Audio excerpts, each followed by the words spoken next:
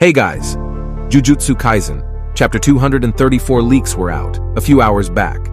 So here I'm again. This chapter was absolutely amazing.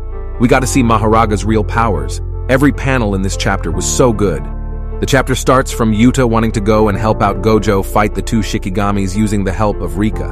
On the battlefield, Gojo is fighting Sukuna, Mahoraga, and Agito, the new Shikigami. But it's Gojo, and he's, I would not say easily, but he's countering them. It is still hard to say who is going to win. I know I'm repeating myself, but this fight really is getting crazier and more intense with each chapter. None of them is going down easy. Go read the chapter and see the amazing fight by clicking the link in the description.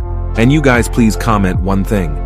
Is the quality of the PDF okay, or should I try to make it better? Anyways, I'm really hyped to see what comes next. Till then, see ya, and thanks for watching.